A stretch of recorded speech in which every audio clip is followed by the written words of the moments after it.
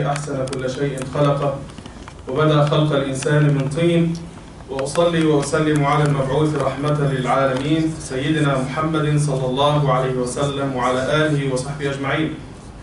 وأشهد أن لا إله إلا الله وحده لا شريك له وأشهد أن محمدا صلى الله عليه وسلم عبد الله ورسوله أرسله ربه رحمة للعالمين.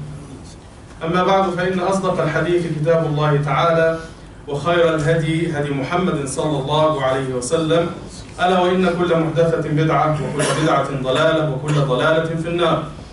I bear witness that there is none worthy of our worship except Allah subhanahu wa ta'ala, and I bear witness that Muhammad sallallahu alayhi wa sallam is the seal of the prophets and the final messenger to all of humanity. Whoever Allah subhanahu wa ta'ala guides, there is none to misguide, and whoever Allah subhanahu wa ta'ala leaves to stray, there is none to guide aright. اليوم إن شاء الله نبدأ في موضوع جديد وهو عن تدبر القرآن. يعني كثير من الناس يستمع إلى القرآن في الصلوات أو في المسجل أو في السيارة، ولكن لا يشعر بهذا الإحساس تجاه القرآن، لا يتأثر بالقرآن، لا يجد ارتباط روحي ومعنوي بالقرآن. فخطبة اليوم تركز على هذا الموضوع إن شاء الله.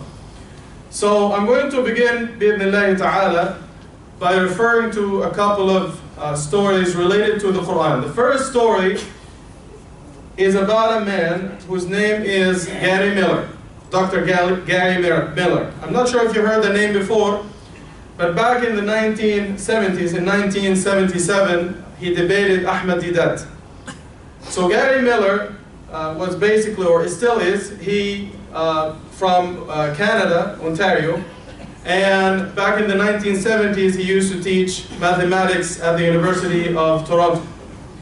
So he became famous after his debate with Ahmed Deedat, and he challenged the authenticity of the Quran, and he started to study the Quran very closely, and by 1978 he accepted Islam. He was a preacher, very well versed in the Bible, and he was a debater, a mathematician, and so on and so forth.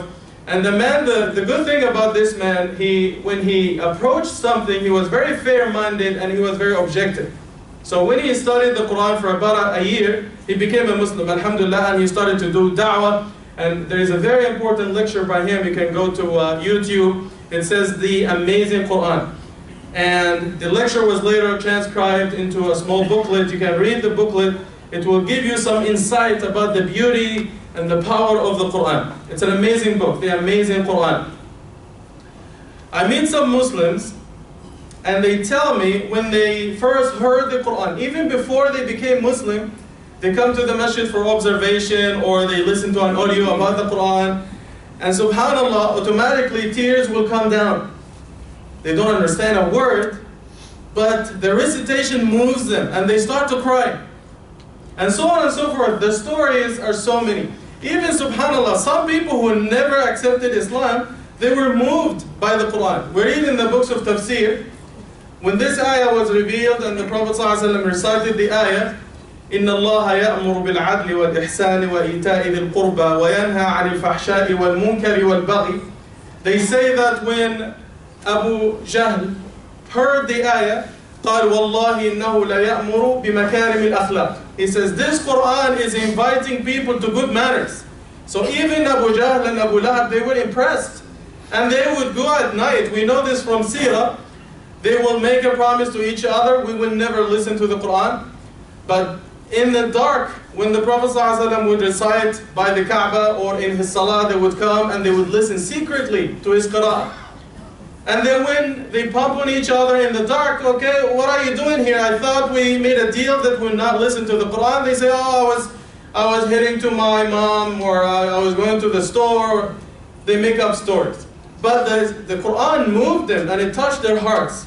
So now the question is, if the Quran touched the heart of Gary Miller, and those who accept Islam all the time, even by just reading the translation, people become Muslim. And I've seen this all the time. People read the translation in English or French or any other language. And of course, this is like less than 1% of what the Arabic says. It doesn't reflect the beauty and the power of the Arabic, but still Allah subhanahu wa ta'ala touches hearts through translation. Allah subhanahu wa ta'ala works in mysterious ways. And if the Quran moved someone like Abu Jahl and Abu Lahab to say beautiful things about the Quran, how come that these days some of us, they don't feel the connection with the Quran? Like you listen to the Quran in Taraweeh, the Shaykh is reciting in the front and some people are crying. Some of them are non-Arabs, they don't know what is going on. And you hear them crying in the Salah and you feel like, why are they crying? What's wrong with these people? The question is, what's wrong with you? Especially if you understand the Arabic, why it doesn't touch your heart? Why it doesn't move you? And people always come with questions like, I don't feel the connection with the Quran. Yes, I understand the meaning, but it doesn't move me. And people say, well, my children ask questions and I can't answer. Like they ask, why does Allah say this? And the other day, last week, I got a question from a brother, and he said that his son, he goes to high school and his friends ask questions about the Quran. And I said, what are these questions? And he said, my son is asking this and this and this. And I told him, your son would never come up with questions like these. These questions that are commonly asked by missionaries and they try to put doubt and attack the Quran. Your son would never ask something like this, and he would never know that something like this exists in the Quran. He doesn't read the Quran. How come that he comes up with all these questions? Someone is trying to put doubt in his mind because he doesn't have the knowledge of the Quran, and you cannot answer because you don't know either, right? Some people will say, well, the Quran is good. We use it for barakah. I put it in my car in the front, in the dashboard, or in the back, just for protection. Especially back home, if you don't have insurance, this is what most people do for barakah. They recite it when someone dies, and so on and so forth. But this is all what the Quran is all about for most people. So they think it is outdated. Why would I have to read about Fir'aun who died like 3,000-4,000 years ago? Why do I have to read about Tabbat Yada Abi Lahab? Why do I have to read all these things? What kind of benefit do I get? So they feel like the Quran is not relevant to them. It talks about people who lived and died thousands of years ago. What does it have to do with me? It is not relevant to my life. It doesn't deal with all the challenges that I go through every day. I'm suffering. I'm trying to buy a house in Mississauga, and the real estate market is going up. And what does the Quran have to do with this? Corrupt politicians back home, social problems, and so on and so forth. What does the Quran have to contribute to my life? So sometimes I get these questions. So the key to solving this problem is the word tadabbur, reflecting on the Quran. And Allah subhanahu wa ta'ala is asking us in the Quran, أَفَلَا يَتَدَبَّرُونَ الْقُرْآنَ? Why in the world do you not read and reflect the Quran? Some of us, or many of us, actually have taken upon themselves to memorize the Quran. I've seen schools and hifd programs, which is a fantastic thing. People go, they spend 2-3 years, day and night, they memorize the Quran, they become hafid, they lead salah, alhamdulillah. For them, memorizing the Quran is the end. But in Islam, memorizing the Quran, which is an amazing thing, and I encourage everyone to teach their kids to memorize Quran. It's an amazing thing, it's a beautiful thing. It's one of awjuh al-i'jaz, because I don't know of any other faith community that can memorize their scripture. The Quran is the only book that is memorized by millions of people. But again, this is just the means, it is not the end. So memorizing is good, but there is another levels of relationships with the Quran, tadabbur. Allah subhanahu wa ta'ala is telling us in the Quran, there are two things, hifd, preservation, and tadabbur, reflection and applying the Quran. He said, hifd is my duty. I will take care of the hifd. You don't have to worry about protecting or preserving the Quran by committing it to memory. And don't get me wrong, I'm not telling people don't memorize the Quran. I'm asking everyone to memorize whatever they can of the Quran. The whole thing or some of it, alhamdulillah. Preserving the Quran is the duty of Allah subhanahu wa ta'ala. إِنَّا نَحْنُ نَزَّلْنَا الذِّكْرَ وَإِنَّا لَهُ لَحَافِظُونَ. Allah says it in the Quran. I'm the one who revealed the Quran, and I'm the one who's preserving it. Don't worry about it. Your job, Allah subhanahu wa ta'ala says, كِتَابٌ أنزلناه إليك مبارك سورة صاد كتاب أنزلناه إليك مبارك ليدبروا آياته. We have revealed this blessed book to you so you can reflect on the meaning. Most of us say, no, we will take care of the hifz. Ya Allah, you take care of the tadabbur, right?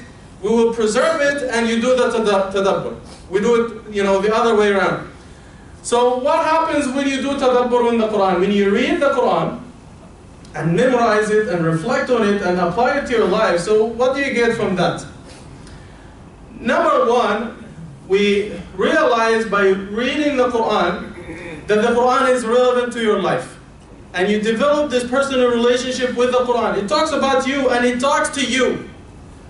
Before this connection with the Quran, when you hear Allah subhanahu wa ta'ala saying in the Quran that riba is haram, do this, don't do this, you feel like, بِكَلِّمْ ibn Khattab, he's not talking to me, he's talking to my cousin. But when you do tadabbur and you reflect on the Quran, it actually talks to you. If it says riba haram, he's talking to you. If it says eat from halal, he's talking to you. So you apply it to yourself and you know that it is relevant. Okay, what about the stories in the Quran that are repeated all the time? The story of Musa and the story of Yusuf and all these prophets and figures in the Quran. I'm going to digress a little bit. Last year I was giving a maw'idah to the students of the Mengir Islamic Academy. And I said Allah subhanahu wa ta'ala, there's a hadith in Ibn Hibban, the Prophet ﷺ says, from the beginning till the end, till the time of Muhammad ﷺ, Allah subhanahu wa ta'ala has sent 124,000 prophets. From Adam to Muhammad ﷺ, Allah subhanahu wa ta'ala, over thousands and thousands of years, Allah subhanahu wa ta'ala sent 124,000 prophets.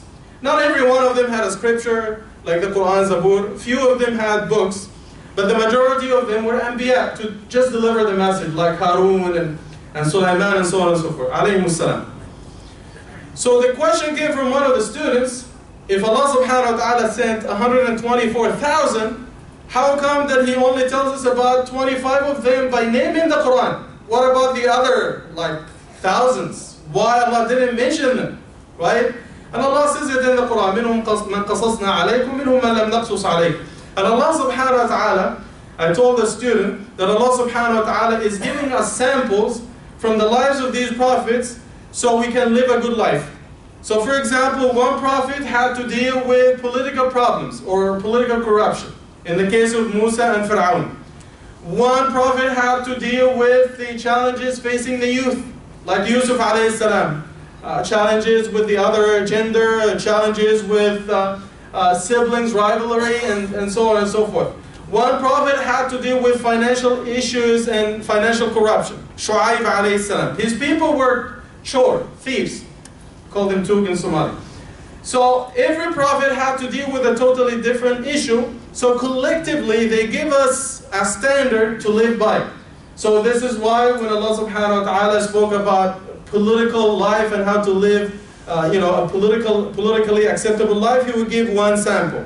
When He talks about financial issues, He would give one sample. When He talks about social life, He would give one sample. He didn't have to repeat all the stories, because imagine if the Quran talks about 124,000 prophets, it will have more names than the yellow pages. But the Quran is the book of life. It gives you samples that you can live your life according to. So this is why when you read in the Quran any issue that you face in life, you will find something relevant in the Quran. And it will hit you and it will touch you when you come across all these ayat. So the Quran is relevant to your life. Number two, you realize another aspect about the Quran, al-mu'jizatul khalida, the eternal legacy and the eternal miracle of Muhammad sallallahu alaihi wasallam. We read in the Quran, اقتربت الساعة وانشق القمر. The moon was split as a mu'jiza for Muhammad sallallahu alaihi wasallam. And I challenge anyone here to prove to me that they saw the moon splitting. It happened 1500 years ago. None of us was there. We didn't see it. The Prophet ﷺ multiplied food by his barakah and multiplied water. We didn't see any of that. And there are so many other mu'jizat. We didn't see them. But Allah subhanahu wa ta'ala left the Quran as a proof till the end of time for the honesty and the prophethood of Muhammad ﷺ. Plus other prophets Isa alayhi salam giving life to the dead and giving cure to the blind, and Musa alayhi salam his staff and his hand, and we didn't see any of that. Only the Quran is a surviving mu'jiza till the end of time. And Allah subhanahu wa ta'ala is using it as a proof to all nations that this is truly from Allah subhanahu wa ta'ala. Mu'jizatun khalidah till the end of time. And to prove that this is mu'jiza from Allah subhanahu wa ta'ala, not from Muhammad sallallahu alayhi wa sallam, who couldn't read, who couldn't write, Allah subhanahu wa ta'ala is challenging us in the Quran. If you don't believe that this Quran is from me, there are a couple of things you need to do. And this is, by the way, mentioned in the Amazing Quran by Gary Miller. Allah subhanahu wa ta'ala is challenging us in the Quran. If you don't believe that this Quran is from me, there are two things you need to do. Number one, produce another Quran. You can't. Even the people of Mecca, who were the masters of the Arabic language, they couldn't do it. The challenge was reduced. Produce 10 surahs. And subhanallah, in Surah 11 of the Quran, Surah Hud, فَأْتُوا بِعَشْرِ سُوَرٍ مِثْلِهِ مُفْتَرِيَاتٍ. In Surah number 11, Allah says, produce 10 surahs, referring to the 10 before. And in Surah Baqarah, فَأْتُوا بِسُورَةٍ مِّن مِثْلِهِ. Surah Baqarah, Surah number 2, it refers to Surah Fatiha. Produce one surah like the one before, Surah Fatiha. So this is amazing, and the challenge is still up. No one was able to meet the challenge. So this is one way. The other way, Allah subhanahu wa ta'ala is telling us, if you don't think the Quran is from me, here, find a mistake. In Surah Nisa, وَلَوْ كَانَ مِنْ عِنْدِ غَيْرِ اللَّهِ لَوَجَدُوا فِيهِ اخْتِلَافًا كَثِيرًا. If this Quran was from anyone other than Allah, you would find a lot of contradictions inside. So people have tried, they come up with things that just show their ignorance of the Arabic, or their ignorance of Islam, or their ignorance of the Quran. But there is not one realistic mistake that people can find in the Quran. And the challenge is still up there. Find a mistake in the Quran. Now, I know some of you are students, they go to college and they submit papers. When you write a good paper, no matter how perfect your paper is, you don't go to your professor and say, here is my paper, it's perfect, and I challenge you to find a mistake. He will fail you, of course. But no one does this. No other book, no other scripture, the Torah, the Injil, no other book, the Zabur, none of them ever made these challenges. Find a mistake. You can't. No one ever made this challenge. And to prove the eternal message of the Quran and the ijaz of the Quran, Allah subhanahu wa ta'ala will put some scientific references and some things that no one knew at the time of Muhammad sallallahu alaihi wasallam, like Ghulibatul Rum. Allah says in Surah Rum, Surah number 30, that the Romans have been, vanquished. They were defeated badly at the hands of the Persians. But Allah subhanahu wa ta'ala says, in 3 to 9 years, the Romans will be victorious. And after 8 years, the Romans defeated the Persians. Who knew that at that time? No one. Scientific references in the Quran. In Surah, for example, Surah Hajj 22 and Surah 23, Surah Mu'minun, it talks about the developmental phases of the baby inside the mother. And this became like knowledge in North America, in Europe, in the last 100, 150 years ago. Because they believed, yes, the father puts the seed, and it develops, and the mother has nothing to do with it. But in the Quran, Allah subhanahu wa ta'ala says, مِن نُطُفَةٍ أَمْشَاجٍ. It's a mixture of the sperm and the egg. Both come together and they form the baby. Allah says it very clearly in the Quran. No one knew that at the time. And Allah subhanahu wa ta'ala talks about the Big Bang in Surah Anbiya, Surah 21. أَوَلَمْ يَرَ الَّذِينَ كَفَرُوا أَنَّ السَّمَاوَاتِ وَالْأَرْضَ كَانَتَا رَتْقًا فَفَتَقْنَهُمْ. Don't the believers see that the earth and the universe, they were one mass and I split them apart? It's mentioned very clearly in Surah Anbiya, Surah 21 of the Quran. Allah subhanahu wa ta'ala speaks about the constant expansion of the universe. وَالسَّمَاءَ بَنَيْنَاهَا بِأَيْدٍ وَإِنَّا لَمُوسِعُونَ. I built the heavens with might and I'm constantly expanding it. The heavens most of the time in the Quran means the universe at large. All these scientific references in the Quran and more, people come across them and they're touched. Because no way in the world, someone like Muhammad sallallahu alaihi wasallam, who lived in the desert 1500 years ago, with no knowledge available for him. He couldn't read, he couldn't write. No telescopes, no microscopes. How come that he could have come up with something like this? It's unbelievable. So Allah subhanahu wa ta'ala is showing us the proof that this Quran is from him. Now, in the last few minutes of the life of the khutbah, I hear things about the Quran all the time, especially from missionaries and some idiots like Robert Spencer and some others. And subhanAllah, the problem is they can't read the Arabic. And every time they attack the Quran, they don't attack the Arabic, they attack someone's translation. And I tell them, Ya Ammi, the translation is not the Quran, it is just a tafsir by someone. It is not the Quran. The Quran is totally different. This is in Arabic only. If you want to find a mistake in the Quran, show me in the Arabic. But they can't read Arabic, so they can't do it, right? The other thing is, yes, there are some ayat in the Quran, they are so mu'jiz, so miraculous, that sometimes it's beyond our comprehension. And I'll give a couple of examples.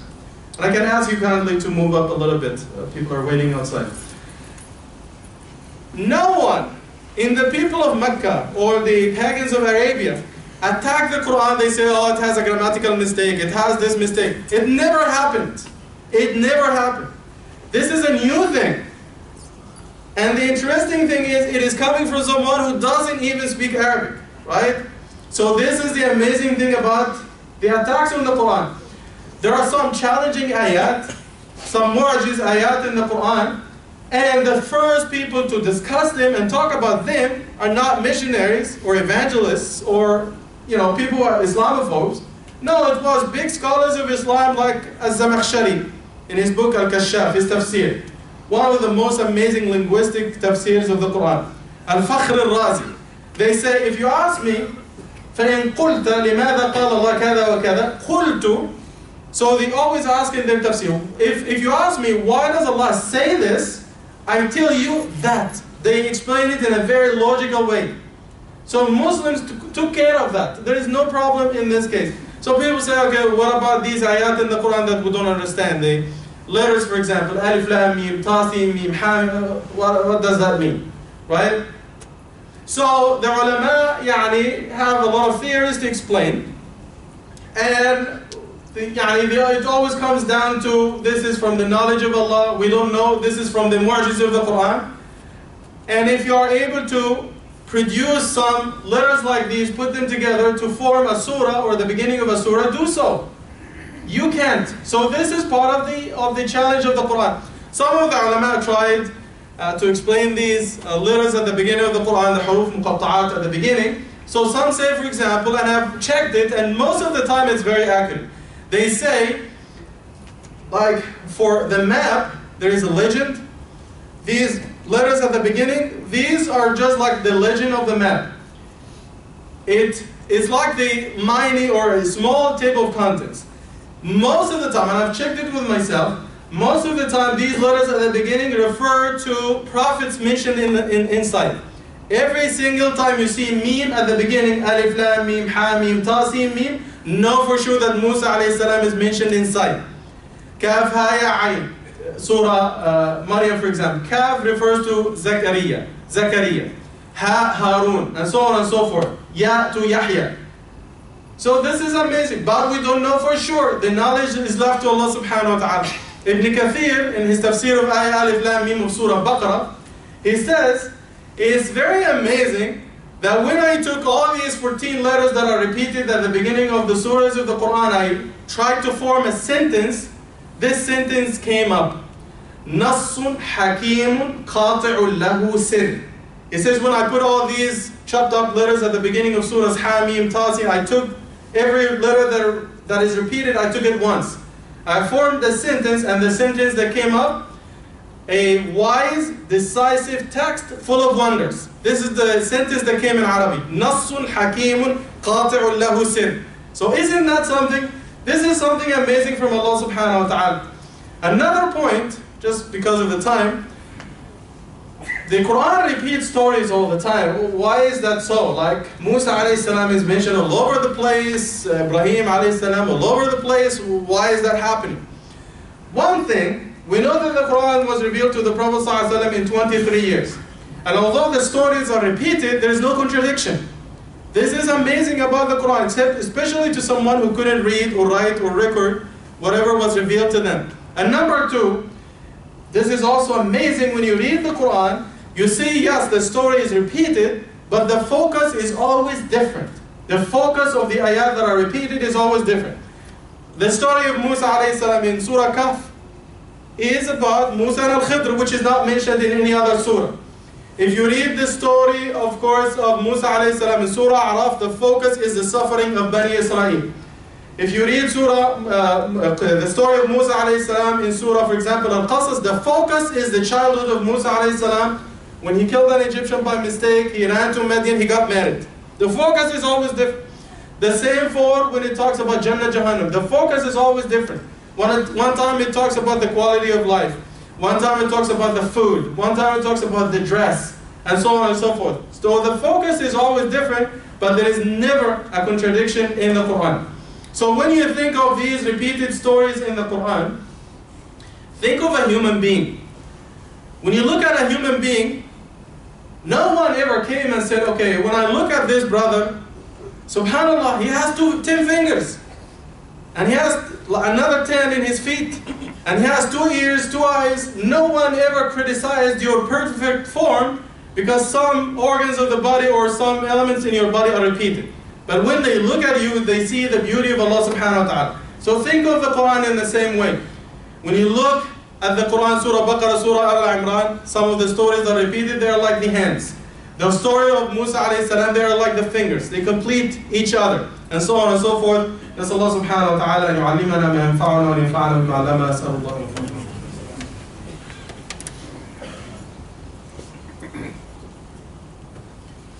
الحمد لله رب العالمين وأشهد أن لا إله إلا الله وحده لا شريك له وأشهد أن محمدا عبده ورسوله أرسله ربه رحمة للعالمين. Another aspect the people use to discredit the Quran and put doubt about the Quran, and I'll mention this in just 1 minute inshallah. And please, if you find space in front of you, move forward. Jazakallah khair. Al-Qira'at. So, when missionaries, for example, they debate, they always say, oh, you say, Christians, we have different versions of the Bible. Yes, we know that the Catholic Bible has 7 extra chapters that the Protestant Bible doesn't have. And some other sects, they have books that have extra chapters, like the Russian church and the Ethiopian church and the Egyptian Coptic church. They have more. The Egyptian one has about 81 chapters. And the Protestant one has 67. So 67, and the Coptic Egyptian one has 81 chapters. So there are hundreds of pages of differences. So we tell them the Quran has only one version. We're not talking about versions here. But the style of recitation is slightly different, and the meaning is always the same. They say, for example, in Egypt, in Turkey, in India, Pakistan, they have Qira'at Hafs. In Libya, they have Qanun. In Morocco, they have Warsh. In Somalia, they have a Duri and a Susi. The meaning is always the same. And this is one of the beauties of the Quran, that you read, the pronunciation is slightly different, but the meaning is always the same. And the reason is there were tribes in Arabia, they spoke different dialects, and when they came to Muhammad ﷺ to teach the Quran, he taught them in their own dialect. So if someone couldn't say in the middle of the word, like al-mu'minun, the Prophet ﷺ would teach them say al-mu'minun. If someone couldn't say as-sama', we don't speak like this in Egypt, we say as-sama'. We don't say as-sama', as-sama'. And this is in Qira'at Khalaf and Hamza, as-sama'. So the Qira'ah was taught to people or different tribes based on the dialects they spoke to make it easy for them. And the meaning is always the same. The meaning is always the same. Only the tashkil or some of the dots are slightly different in these different Qira'at, but the meaning is always the same. And the easiest way to explain this to someone, when you read, for example, you see, this is the example I give all the time. You see the word water, W-A-T-E-R. If in the Qira'ah, for example, in the American Qira'ah, I'm just going to use an example from English to make it easy for everyone. The American Qira'ah would be water. The British Qira'ah would be water. Then the Egyptian Qira'ah would be water. Like, the word is the same, but the pronunciation, the style is always different, but at the end of the day, it is water, the water we drink. It is not different. So we ask Allah subhanahu wa ta'ala to give us the best in this life and the best in the life to come, and give us sincerity in everything we say and do. ربنا آتنا في الدنيا حسنة وفي الآخرة حسنة وقنا عذاب النار. وصلى اللهم على سيدنا محمد وعلى آله وصحبه أجمعين وأقم الصلاة.